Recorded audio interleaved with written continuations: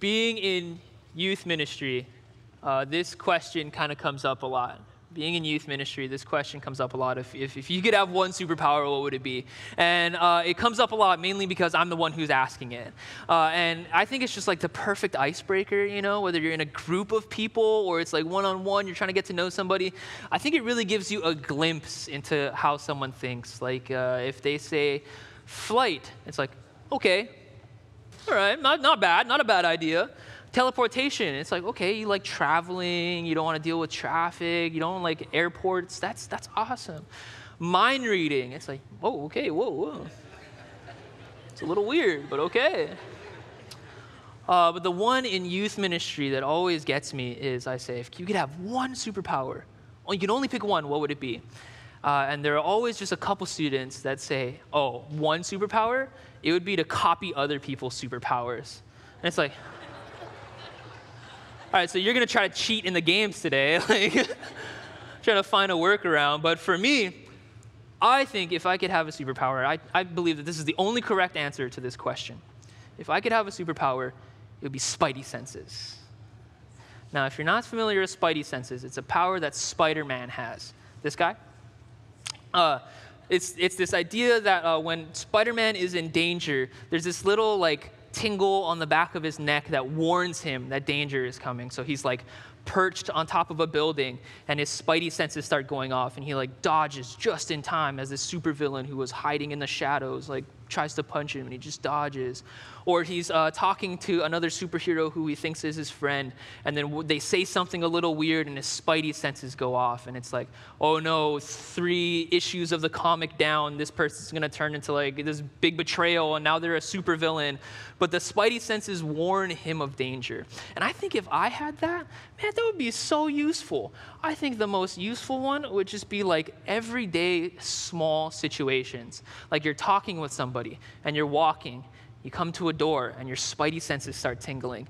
It's a push, not a pull. Whew.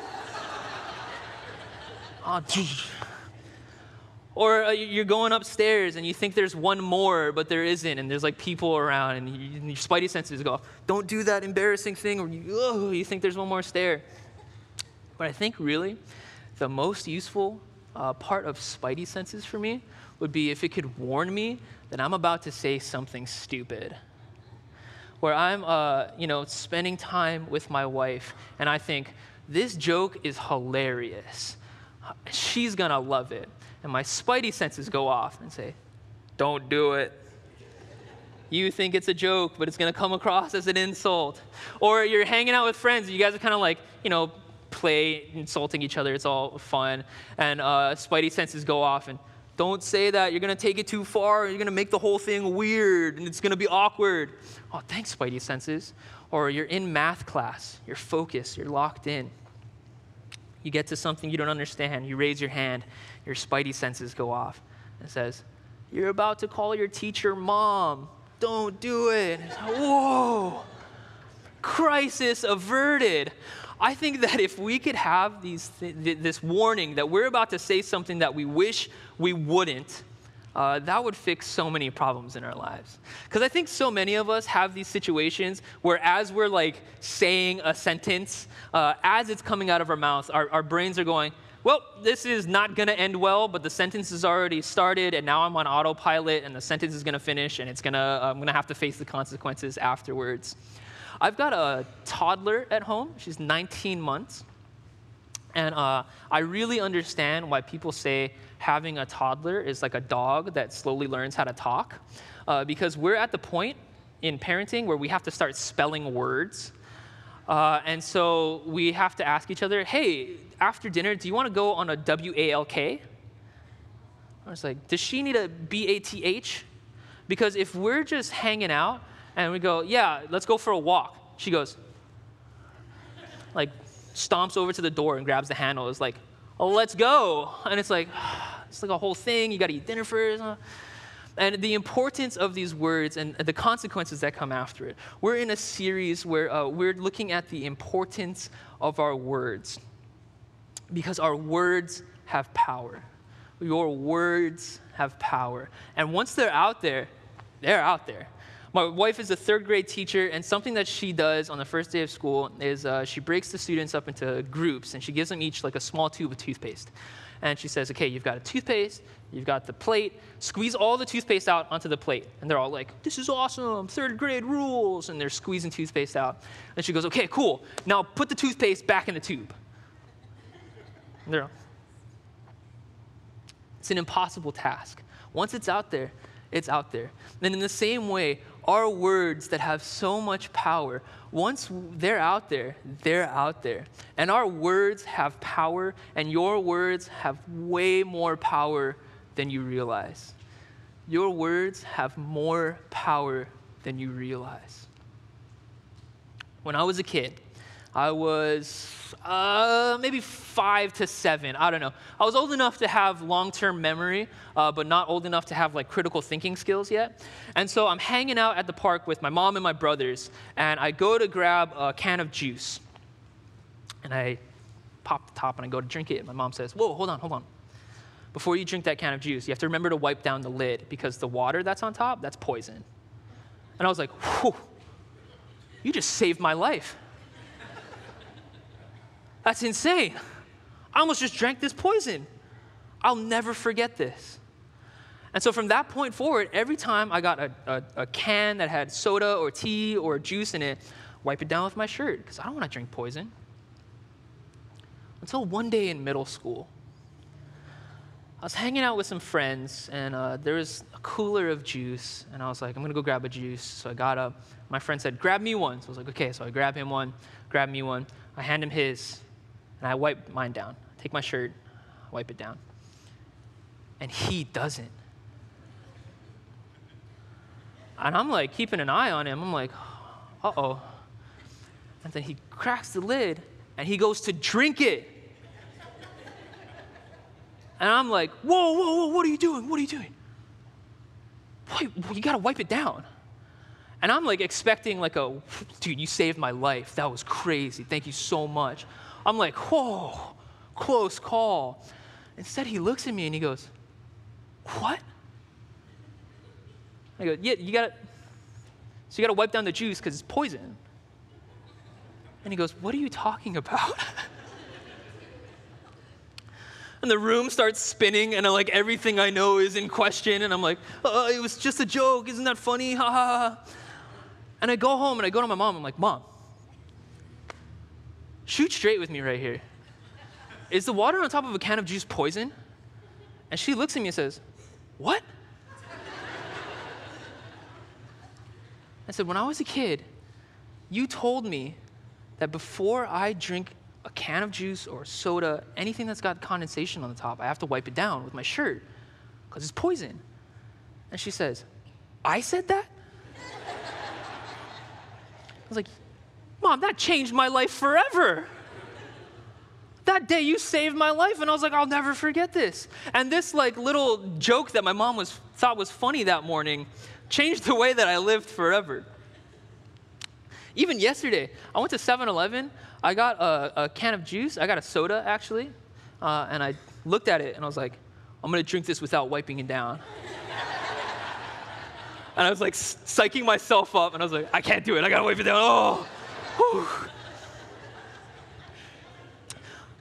But we all have these little things that people have spoken to us that have taken us through our entire lives. Whether it's, hey, when you go fishing, you got to use this bait because your uncle, when you were a kid, told you that's the best bait. Or your grandma, when you were growing up, said, don't go to this part of town at night because it's haunted, and so you avoid it.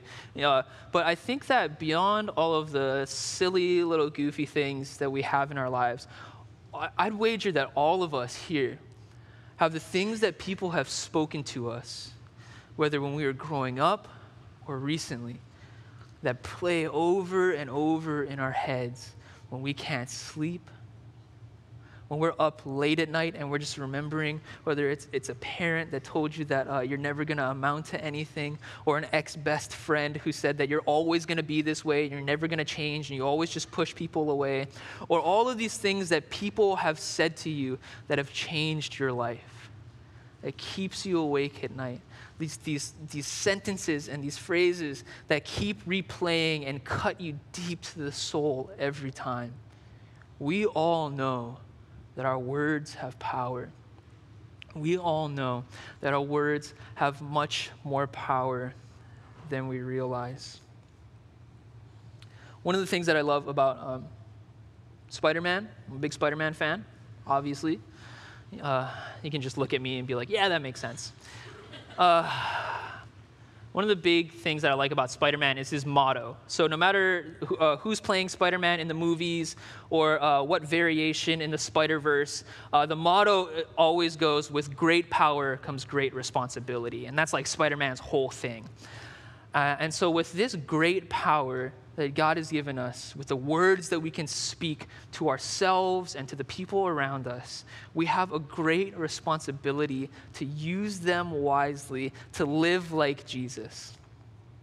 In today's scripture, Proverbs 18:21, it says, the tongue has the power of life and death, and those who love it will eat its fruit. The tongue has the power of life and death, and those who love it will eat its fruit. So we're going to break this down. It's a quick scripture, but there's a lot to it. So we're going to take the first half of it and break it down for a second. First half, the tongue has the power of life and death. The tongue has the power of life and death. You know, as I was researching this, as I was studying, I was like, hey, you know, the Bible wasn't written in English, and so what does the original language say? What are the words that they said when they were writing this, when they were speaking this? What does that mean? So I looked it up, and the word, there's two words that I was really focused on, and that's life and death. And so the life, the original language, the word life translates to life. And the word for death in the original language translates to death. And so this isn't meant to be like a metaphorical, lyrical, poetical, open to interpretation. This is the Bible giving us a stark warning of the reality of the power that we have. That it's not just feel good and be an encourager and be positive and have that positive mental attitude, but rather it's the Bible giving us a heads up that, hey, this is the reality, that your words have the power of life and death. You know, we regulate things like weapons and the chemicals that we can buy at the store because they're dangerous. But what's crazy is that in America, the First Amendment is free speech, that you get to say whatever you want. It's great. I don't think it's a bad thing. But I think we have to ask ourselves, what's more important? Our right to say whatever we want, or our responsibility to Jesus to speak life? Our right to say whatever we want, or our responsibility to Jesus to speak life? So we have a choice, and I want to encourage you to choose to speak life. Speak life. It's one of those things that's like so simple to hear, and it's like, yes, it's great. But then the application and how you live that out is so tough. But I took a first aid class one time. I was learning how to do like CPR and stuff. And they said that the worst thing in accidents and all of that is something called the bystander effect. And what that is when there's a big group of people and let's say there's like something that happens, everybody looks to everybody else and says they're going to do something about it. And so nothing gets done because everybody is thinking somebody else is going to do something. I wonder in my life how many people are going through the shore break of life and just getting tossed and slammed down and just like going through the hard time. And I think, somebody else will say something encouraging to them. Or if I send that nice text that's like, hey, I'm thinking about you, I'm praying for you, maybe it'll make it weird, so I'm just going to walk past. Somebody else got it, right? But it's calling us. The Bible is calling us. Jesus is calling us to speak life to people. Not in this grandiose way of having to stand up here and like deliver a message, but rather just encouraging and loving and being there for your friends and your family. Now, this is extreme. It sounds extreme, and that's because it is. But what's crazy is that Jesus takes this one step further. So in Matthew chapter 5, we're in the Sermon on the Mount.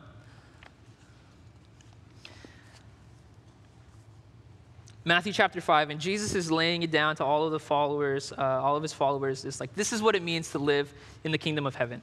So in Matthew chapter 5, verses 21 through 22, he says, "You have heard that it was said to the people long ago, 'You shall not murder, and anyone who murders will be subject to judgment.'"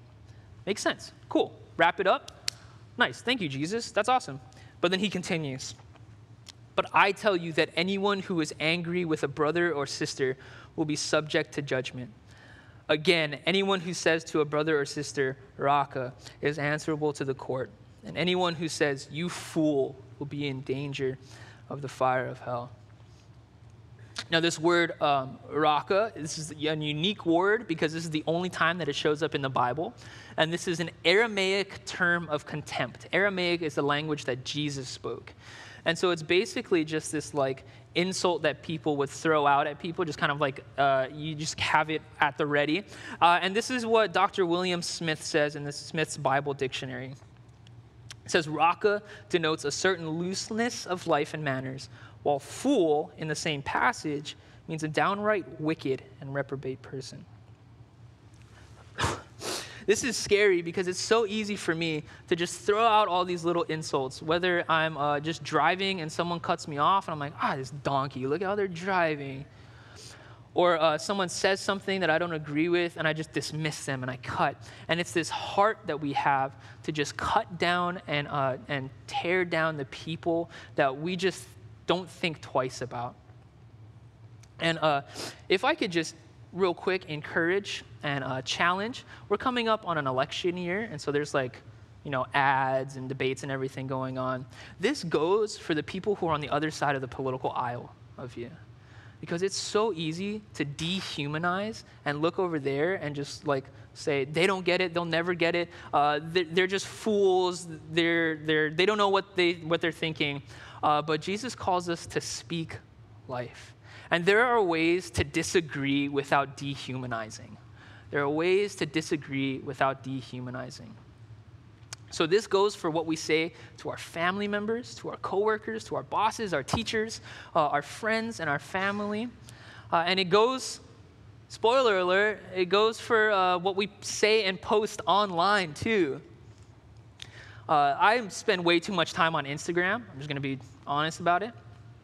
And the way that Instagram's algorithm works is if someone that I'm following comments on a post, their comment goes to the top. So it's like really easy for me to see. And sometimes I'm scrolling and someone's comment that I know pops up and it's like, "Oh, uncle, oh, did you really mean to say that? Is that like an autocorrect situation? That's kind of intense." Or like, "Oh, auntie, I don't hear you talk like that on Sunday morning."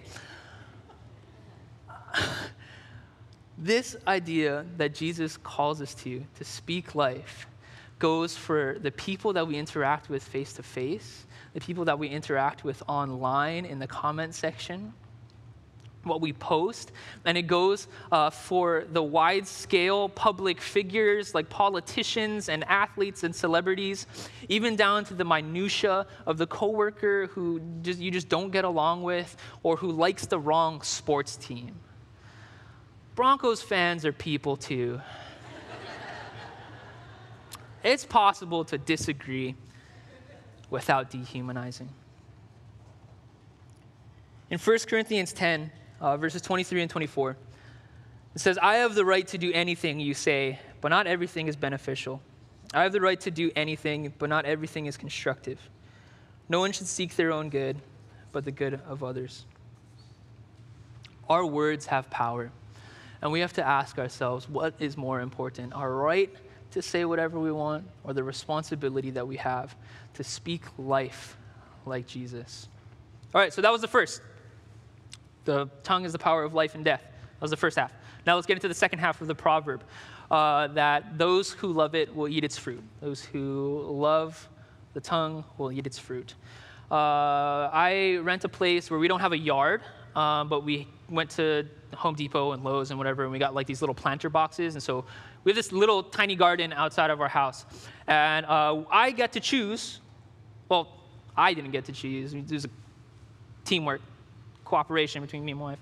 But we got to choose what we grow. I'm going to be straight up. I've got nothing to prove. I do not grow chili peppers because I am way too holly for that. Like, I do not handle spice. I grew up in Kailua, so I grow kale. Bro, my kale chips will blow your mind. They're so good.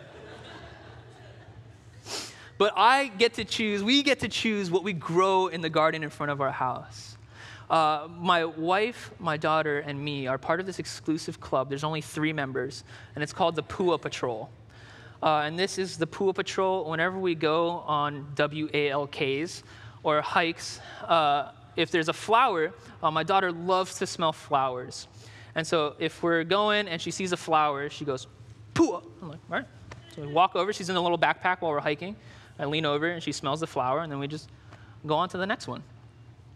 And so we were like, hey, we've got this little space where we can put an extra planter box, so why don't we take her to the store, and we'll get all this stuff together, and we'll grow some flowers in our front yard. And it's like, that's a great idea. And so we have this little planter box where there's flowers growing, and she walks over to them, and she smells them and goes, and then she's like, high five, blah. And she's just stoked. And it's awesome to see just this little person who's enjoying life.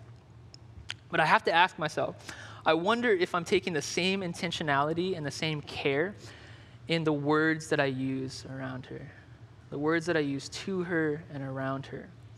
That I was so stoked on having this little chunk of the garden where she can just have life and enjoy herself. And I'm wondering if the words that I speak, not only to her, but when she's around, are building that same environment of life. And I really, really hope so, because this is what the garden looks like right now. This is the flower garden. Don't get your hopes up. Ay, ay, ay. I never said I was good at it. Said I was trying.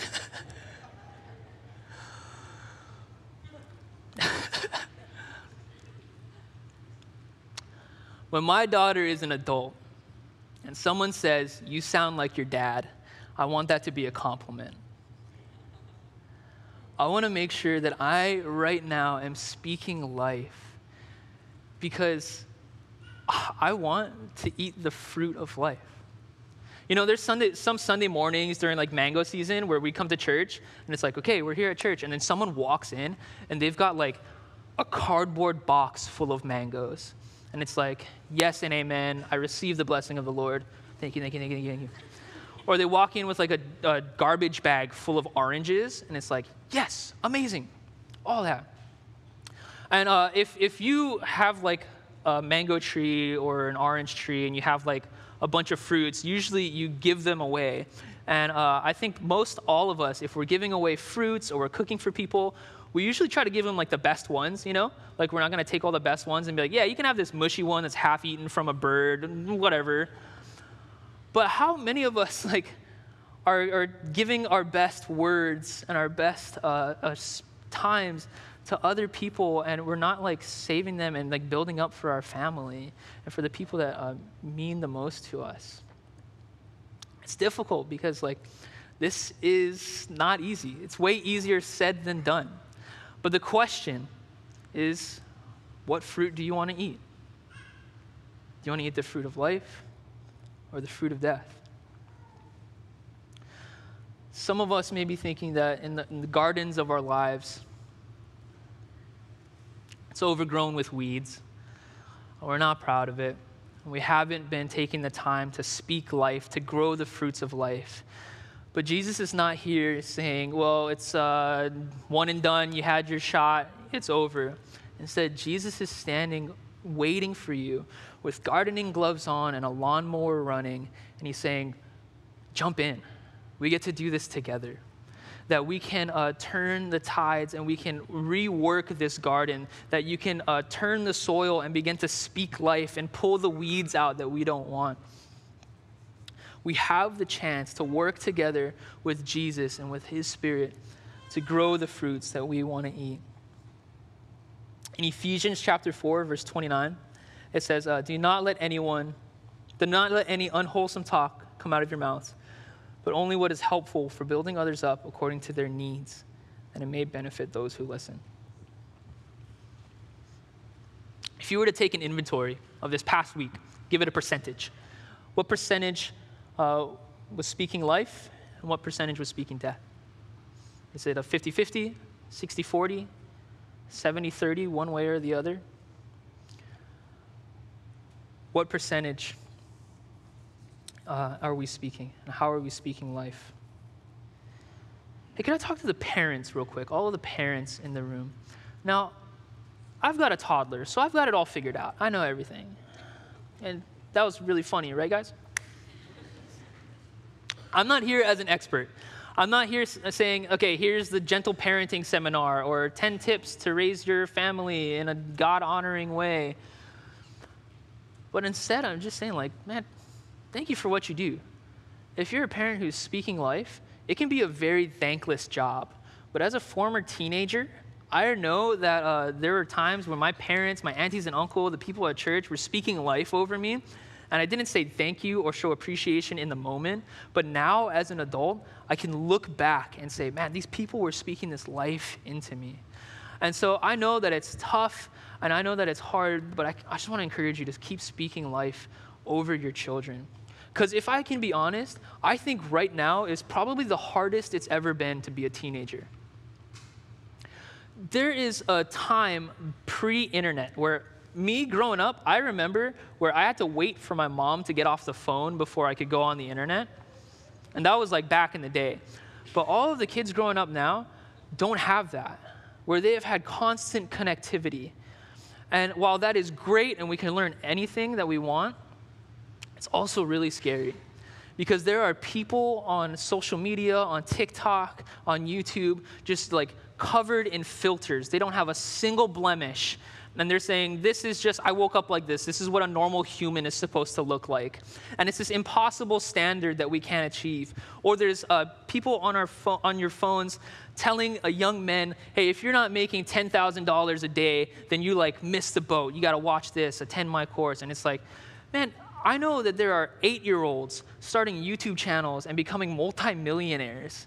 And I know there are 15-year-olds who are seeing that and saying, did I miss the boat already? Like, did I miss my chance to be successful, to make it?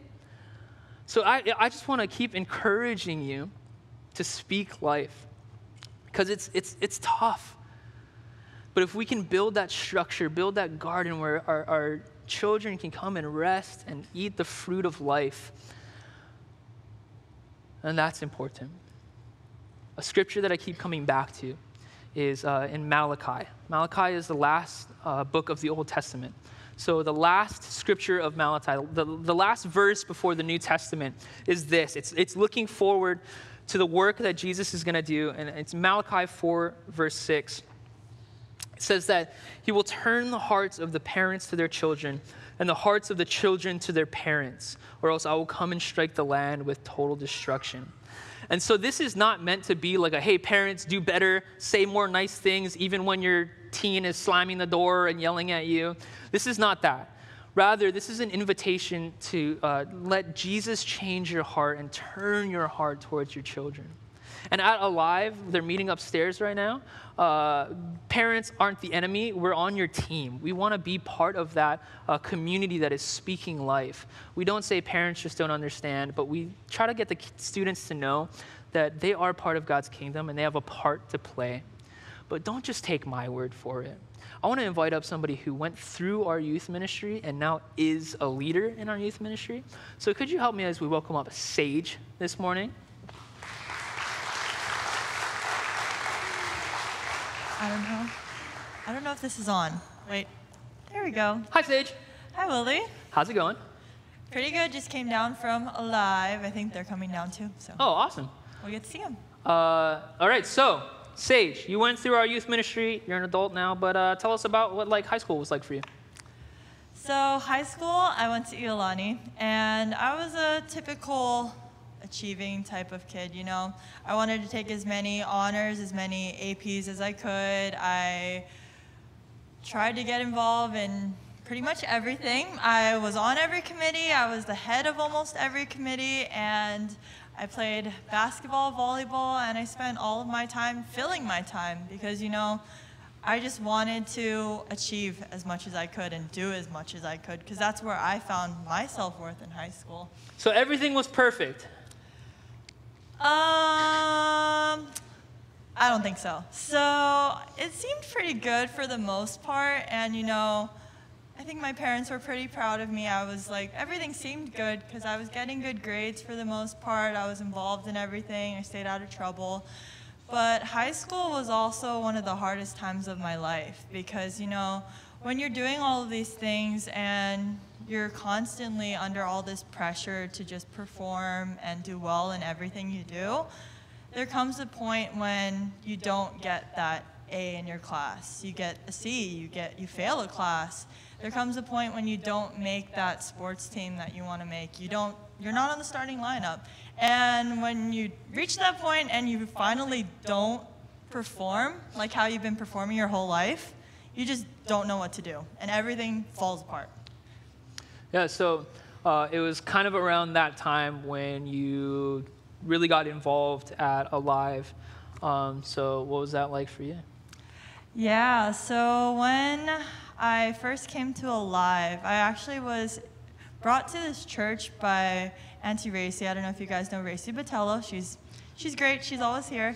But she's best friends with my mom. They've been friends for really, really long time. And she invited me to church, and she's like, hey, why don't you come to our youth ministry, which is Alive, and get involved there. And when I first came, I wasn't really into it. I just went, I sat in the back. I wasn't really interested because I was in high school and I was so busy with what I was doing that I didn't care. But then, when things got hard, I needed something else. I needed someone to support me. I needed a little more. And, my parents tried. They really did try, They tried to be there for me. They tried to get me help when I needed it. But I needed some sort of community. And then that's the point that I got introduced to Alive. Yeah, and so you were telling me about times where you would show up to Alive and then you would not come into actual service. Yeah, so Alive high schoolers, you might have this moment too. But there were plenty of nights when I was in Alive and I would never actually make it to the point where Willy was talking because I would be in that bathroom out there, that women's bathroom. I would be on the floor crying the whole entire time for like 2 hours. And thank you to Ashley and Paul. She's amazing. I love Ashley. But I had my group of leaders to support me. So I had Auntie JoJo, who's still with Alive now, and I had Auntie Gail Berger, and I had Ashley and Paul. But during those times when I was on that floor of the bathroom, the greatest thing that they could have done for me was, like Willy's been saying, they spoke life to me. Because when your life is falling apart and you don't know what to do as a high schooler, sometimes you don't need a person necessarily just to tell you that it's going to be okay, but they told me why it was going to be okay. They told me that God had a plan for me despite everything that was going on, and despite me feeling like I wasn't good enough, like I wasn't going to be able to achieve everything that I wanted, that my whole life was basically over because I failed a class, It took them being there for me, not only with their words, but with their actions, and just creating that community, and they got me through high school, basically. So with that community that was speaking life to you, your parents, aunties, uncles, leaders at Alive, why is it important for you now to be a leader? Oh, I love this question. So I have always loved youth ministry. I was with the littles before, and now that I get to be with Alive upstairs, I love being able to bring it back full circle, Because being in middle, being in high school, it's one of the hardest times of your life. It's a time when you're dealing with social pressures, you're dealing with academic pressures, you're dealing with family and friends pressures too. So it's like everything's all coming together, and it just takes someone being there for you. Because parents, I know you want to be there for your kids, and I promise your kids love you. But when it comes to some stuff, there's just stuff that your kids don't want to talk about. That's just the truth of it. That's just what it is. And that's why we're there. And it's not necessarily about giving them answers. It's just about being there for them and being sure that we're not going to solve their problems for them. It's not a one and done type of thing, but it's more so that they're not going to be alone through whatever they're going through, that God's going to be with them, and that we as leaders are going to be with them too. Yeah, and you're saying that even though you're a leader in our youth ministry, it doesn't take a title or a designation to be someone who speaks life into people. So it could be your coworkers, your children at home, your family, your friends, even just all these goobers on a Sunday morning as they're running around grabbing coffee and ripping open the hot cocoa packets and making a mess. Yep. Anyone, I think that's one of the greatest things I've learned is that anyone can be a leader, basically, you know, because it's a choice, the words that you say to the younger generation. You can choose to speak life to them. And something that I just learned because I got to go to camp with everyone this summer, but it's that when it comes to speaking life, it's not about having the right words to say to someone. It's about having God's words. You know, God's going to put the right words to say to them because there's no right or wrong. You don't know. Everything comes from God. So, yeah. Would you say thank you to Sage? I'm proud of you. Our youth ministry is in the back. They came down to watch Sage and help support her. Bye, guys. Have fun upstairs. I miss you.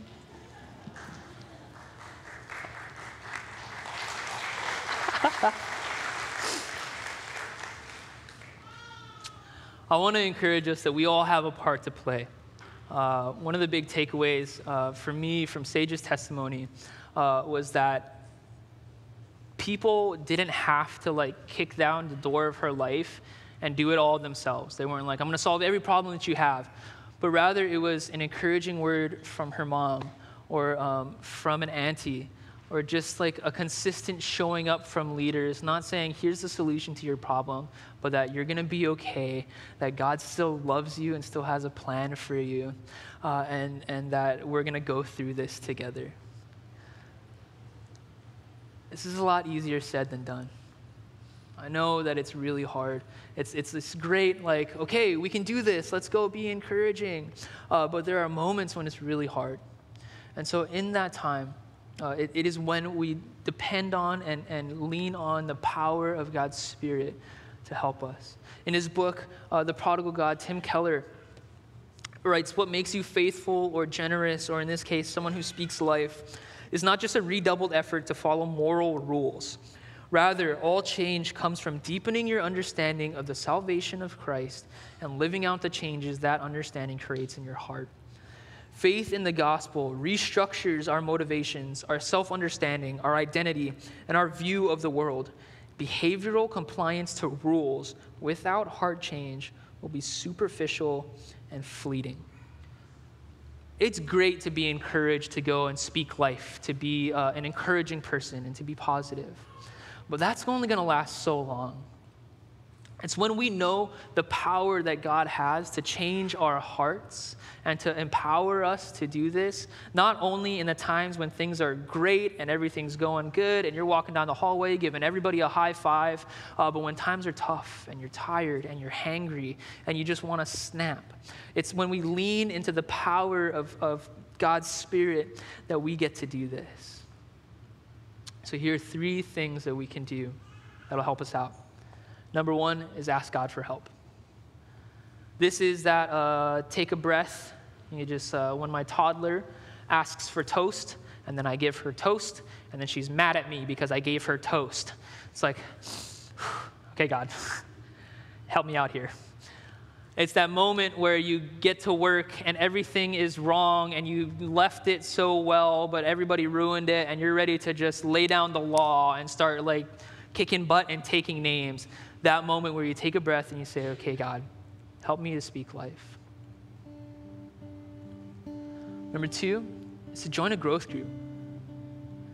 Having a community around you is so important. Having a place where not only can you speak life, but other people can speak life into you, that you can vent and let out your frustrations in a healthy way where these people are not just going to say, yeah, that's the worst, but rather like, okay, I'm sorry that you're going through that, but I'm here with you and you can do this. They're speaking that life into you. We have incredible growth groups here at Metro, these small groups where you can find your people, you can find your fit, that when things are great and you're on the mountaintop, you can celebrate with them. And when you need a helping hand, they're there for you. On our website, there's the growth group finder where you can just easily scroll through the groups and find something that works for you, and you can find your people. We also have this growth group guide.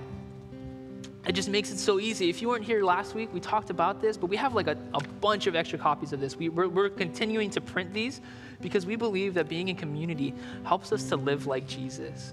And so if you're not in a growth group, could I just encourage you to jump into one, because having that community that's speaking life into you when you need it, and you're not just turning to social media or the people that are not going to give you the advice that you need to hear, that are not going to speak life to you, is so important. And the last one is to let Jesus change your heart. Many of us have deep wounds of things that people have said to us. Whether it was we were growing up or a pivotal moment in our lives where someone cut deep and it's just stuck there.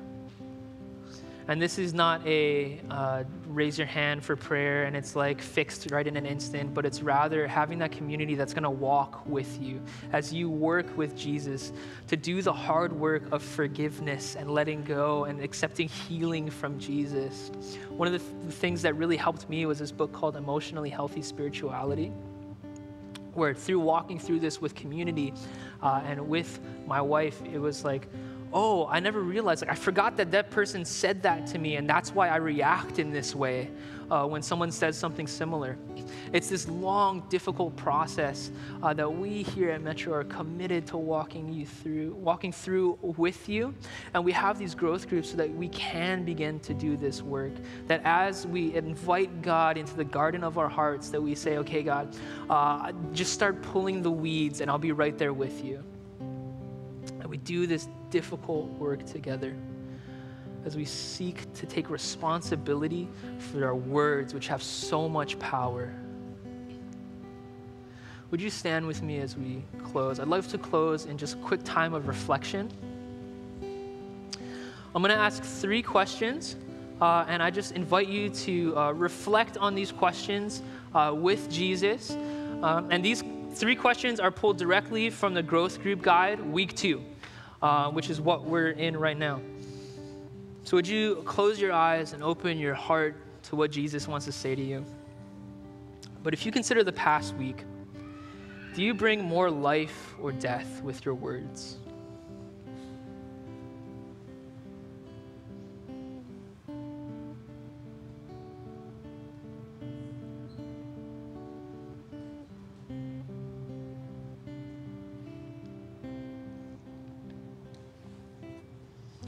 How can you speak life when you want to say something else?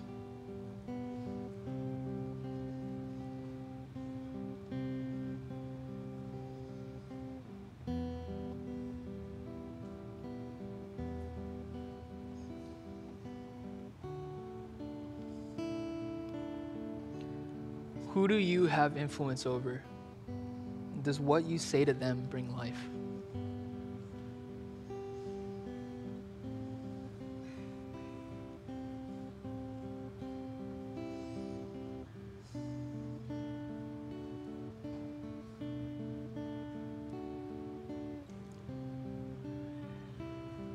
Jesus, I ask that you would just help us to live like you. Because speaking life sometimes feels like an impossible task. But God, we know that for you, nothing is impossible. I ask that you would help to show us how your Spirit can fill us and help us to lay down our lives to say, I want to say this, but God, I know that is not speaking life. So God, would you help me? Would you help us to find community, the people that are going to help us and speak life into our lives when we need it, and that are going to be able to help us to do the difficult work of letting you, Jesus, change our heart. Holy Spirit, would you just begin speaking and working and rotating the soil that is in our hearts that we've come to just think of as normal. But God, would you show us how much life and how much healing and how much beauty is available when we depend on you, Jesus. God, we ask for your help.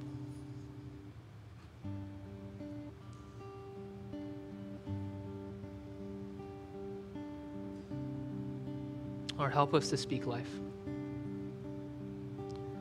I just pray that your spirit, your hand would be upon this church and these people and this community. And it's in Jesus' name we pray all these things. Amen. Amen. Would you thank the Lord for everything that he's doing?